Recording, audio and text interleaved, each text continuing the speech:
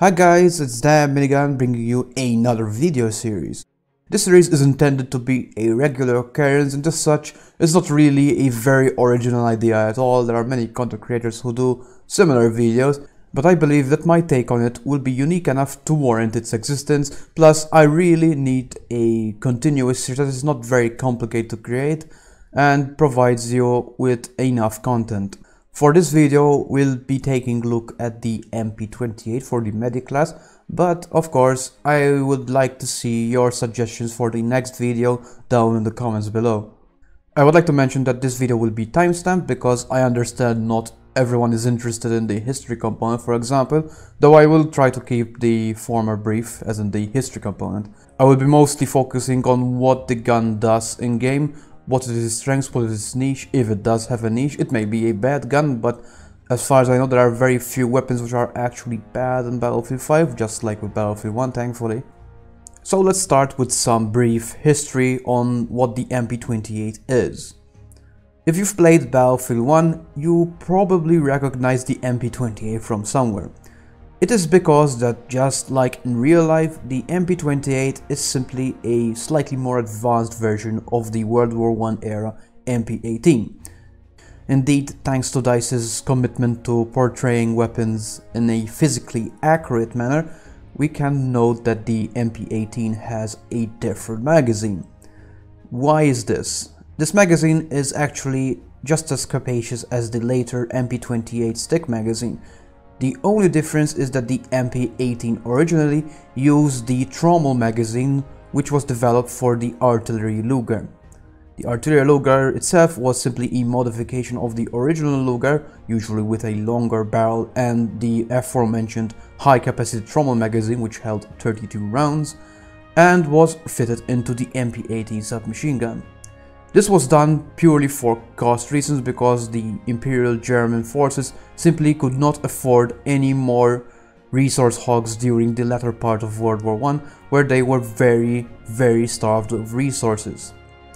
Indeed, because of this reason, Germany, or rather the Central Powers, could not have won World War I at all, if you could call winning World War I a win. Anyway, the magazine was fitted to the MP18 despite its awkward ergonomics, simply for cost reasons, because initially the MP18 was designed by Theodor Bergman. He initially intended the weapon to feed from 20 or 30 round stick magazines, which are far simpler and would not have weighed the weapon down. Keep in mind that during World War I there were other submachine gun designs which were actually in combat, namely the the offspring of the Villar Perosa, the Beretta M1918, or rather more fondly referred to as the Pro-Matico by Battlefield 1 players. The latter weapon simply fed from the same 25 round magazine used in the Villar Perosa, with the only exception that it is a single gun configuration fitted in a Carcano stock. I went into this tangent just to show that there were better magazine designs, and the existence of the trommel mag on the MP18 was simply due to lack of resources. So why did I speak so much about the MP18? Well, basically the MP28 does not really differ that much from the MP18. The only major difference is that it has a fire selector now, and it uses a much less awkward stick magazine. In fact, the MP28 saw heavy use during the Spanish Civil War, as it was copied by the Second Spanish Republic under the codename Naranjero, and was chambered in the then Spanish standard 9mm Largo, which is slightly weaker round than the conventional 9x19 Parabellum. Perhaps more relevant to Battlefield 5, the MP28 served with the Waffen-SS, the German army, and also the infamous Gestapo. It was also captured quite frequently by the Polish resistance, Soviet forces, British forces, and even the American troops. However, the MP28, being a very old design and being very heavy despite being very well made, gave way to the much more ubiquitous and easy to make MP38 and MP40 submachine guns. Really, the MP28 did not have anything going for it that the MP40 did not do, And this is also the case with the Thompson submachine gun when we compare to the M3 Grease gun. Both the Thompson and the MP28 are simply World War I era weapons. So, what about the MP28 in Battlefield 5? Being a submachine gun, it is obviously locked to the medic class. At first, you may consider it as a middle ground SMG, but there are some things that prevent it from being so. The first hint of it being a middle of the ground SMG is its fire of 670 RPM, which is very similar to Battlefield 1's Hellriegel 650, which was also a middle of the ground SMG that didn't do anything particularly well except multiple targets with that large magazine, but did most things well enough that it was a very popular option. In Battlefield 5, however, the MP28 starts off with a 30 round magazine and as I said earlier, a 670 rate of fire. As you can probably tell by the background footage, the MP28's massive strength is its quite ludicrous hipfire. The hipfire reminds me a lot of the MP18 Trench, though it does lack the accuracy of the latter, since the MP18 Trench was a slower firing weapon and was actually, I believe, the most accurate SMG, save for the Ribeiros, but that's more of a proto-assault rifle in Battlefield 5, or rather Battlefield 1. In Battlefield 5 it is actually an assault rifle, but we're getting off track here. The MP28's speciality, in my opinion, and the reason why it still competes with the likes of the Thompson and Suomi with their 50 round capacity, is that it can equip a 50 round magazine while also equipping both hipfire upgrades. This makes the MP28 a very nice room cleaner. That rate of fire of 670 paired with the hipfire advantage will give you a very competitive close range time to kill. What the MP28 does very badly though is its accuracy. In fact, for some reason it feels far less accurate than the Thompson and even the Suomi. I think this is the fact that it has a very aggressive predictable recoil sway, which is a very ironic way to name something like that introduces a bunch of what seems to be randomness. The pattern itself is not random, but when you're trying to deal with the actual core weapon stats, which are the horizontal and vertical recoil, as well as the spread increase per shot and vertical recoil increase per shot, which are all present on submachine guns, it's a bit weird, and I think the predictive recoil should be toned down for this weapon because it is quite inaccurate. Even if you just burst fire like 4 rounds. Once the 4th round gets ejected, the gun will go crazy, and I don't think it's very fair on a weapon that has such a steep damage drop-off. Yes, it has a massive magazine, but that shouldn't make it worse than the Thompson in terms of accuracy. If you look at the stats, the Thompson actually has the worst accuracy on paper, but like I said, the predictive recoil element, which is expressed as a predictive recoil seed, I believe, in the actual code of the game, gives it a very strange, consistent, but very jarring visual recoil pattern. Well, not visual recoil in the classic sense, just I know the horizontal recoil, but I cannot simply control it like I do most other weapons in Battlefield 5 as well as Battlefield 1.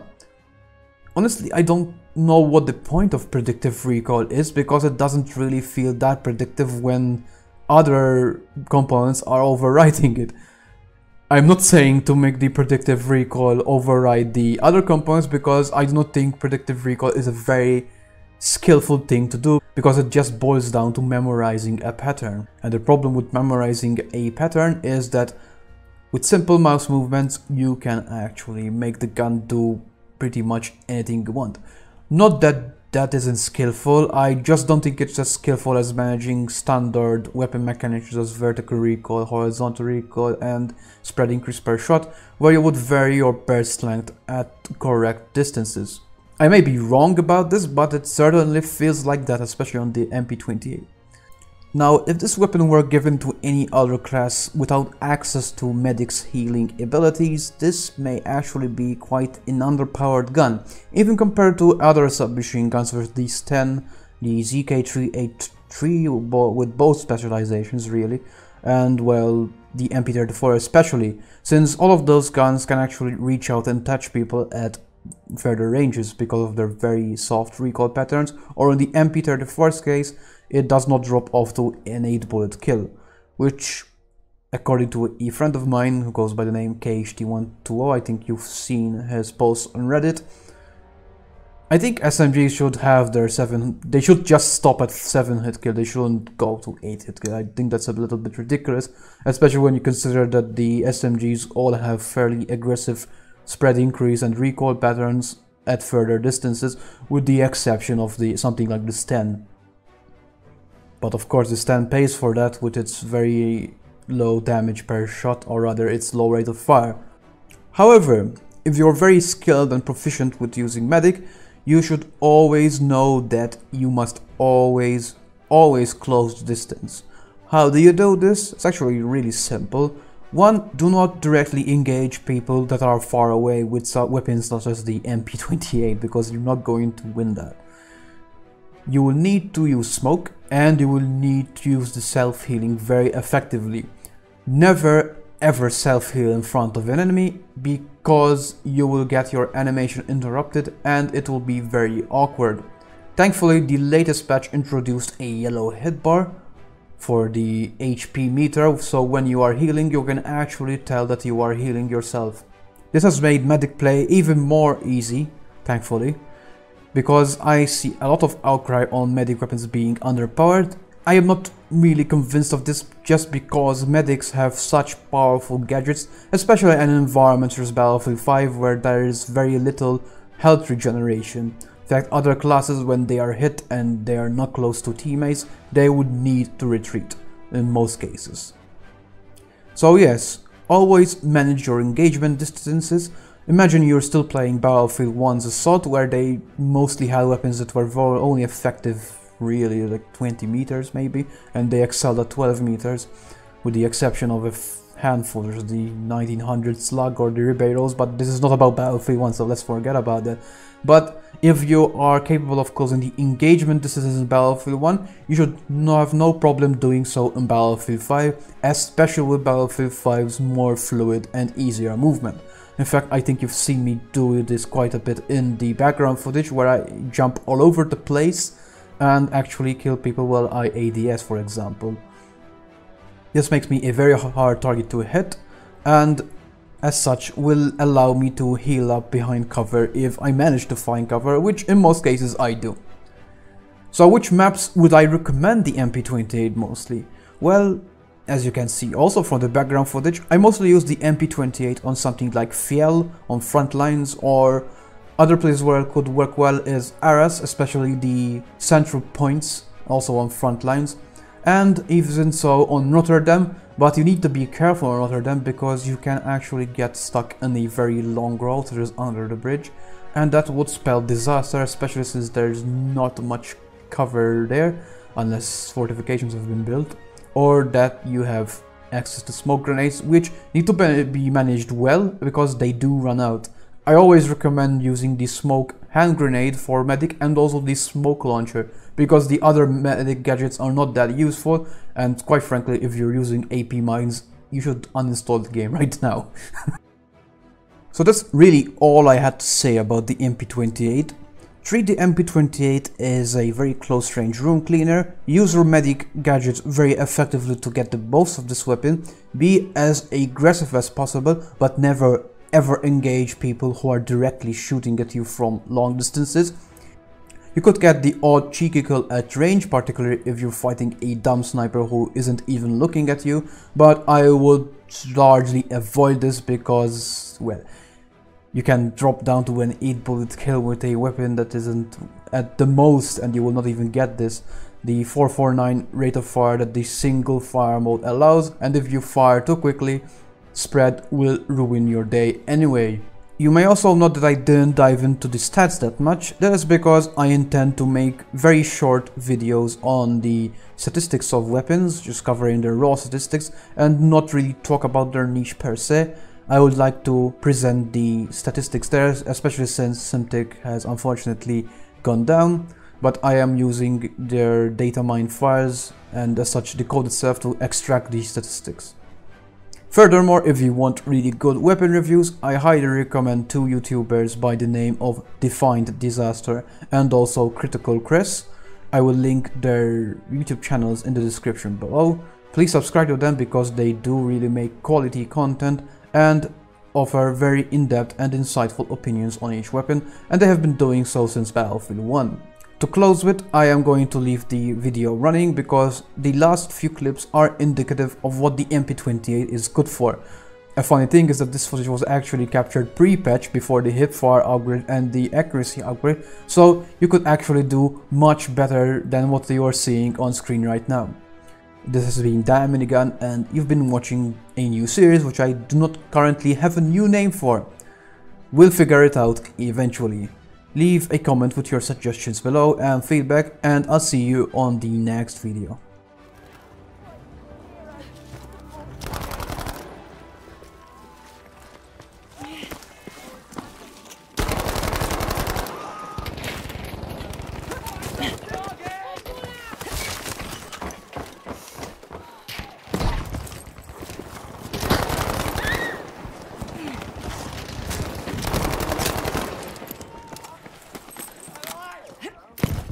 Smoke front!